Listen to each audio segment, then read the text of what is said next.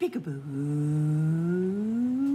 peekaboo, peeka, peeka, peekaboo. Oh, we have Amos here and a couple of his friends. He has several friends, but one day, the title tells us, a sick day for Amos McGee, but his friends know what to do because they're good friends. This book was written by Philip C. Stead, illustrated by Erin E. Stead.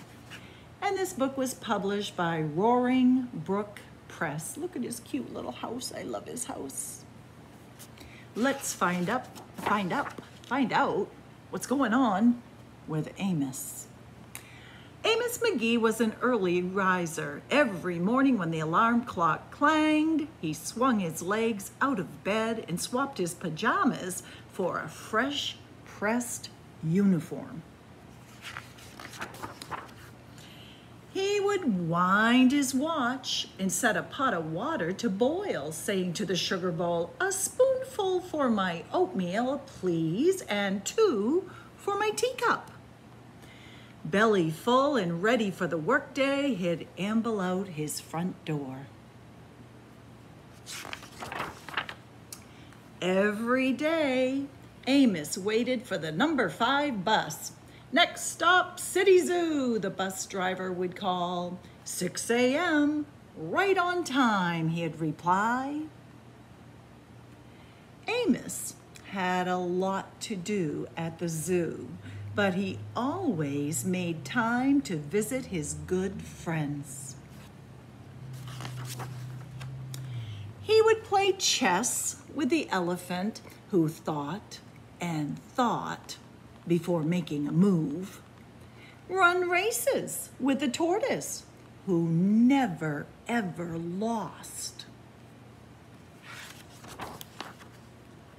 Sit quietly with the penguin, who was very, very shy.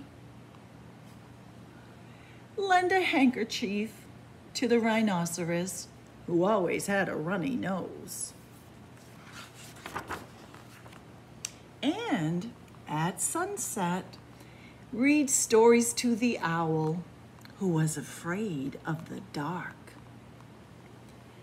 One day, Amos awoke with the sniffles and the sneezes and the chills. He swung his achy legs out of bed, curled them back again, and said, "Ugh, I don't think I'll be going to work today." Meanwhile, at the zoo, the animals waited for their friend. The elephant arranged his pawns and polished his castles. The tortoise stretched his legs and limbered up. The penguin sat patiently, all by himself. The rhinoceros worried that his allergies were worsening. The owl perched atop a tall stack of storybooks, scratching his head with concern. Where is Amos? The animals wondered.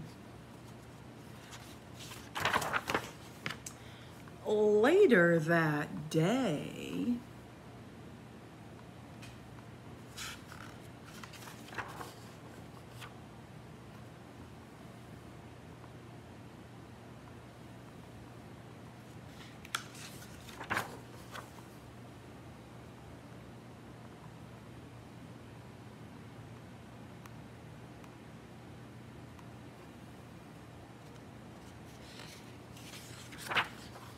hooray! My good friends are here.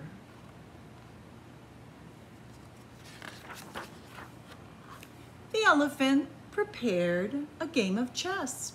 Amos thought and thought before making a move.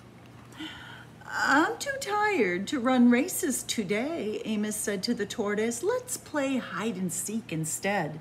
The tortoise hid inside his shell. Amos hid beneath the covers.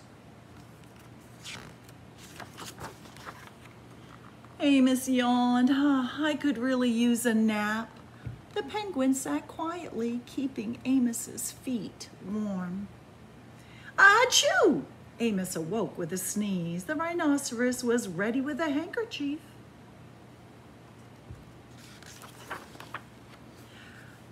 beginning to feel much better, thank you, said Amos to his friends. He swung his legs out of bed. Perhaps we'll share a pot of tea.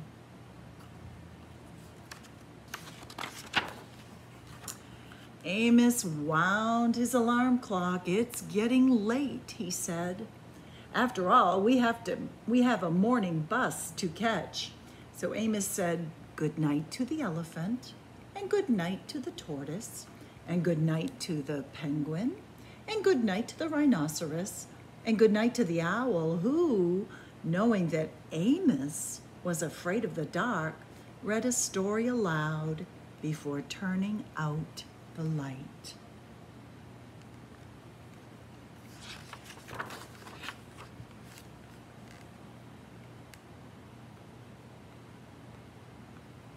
Oh, what good friends. I'm glad they're going back to the zoo, though. I don't know, maybe they could all stay in Amos's house. Look at that cozy situation right there. Have you ever slept with a rhinoceros beside your bed? I haven't, but I'd kind of like to. And I would really like an owl to read me a bedtime story. That would be fun. A sick day for Amos McGee. I miss you, friends. Mwah.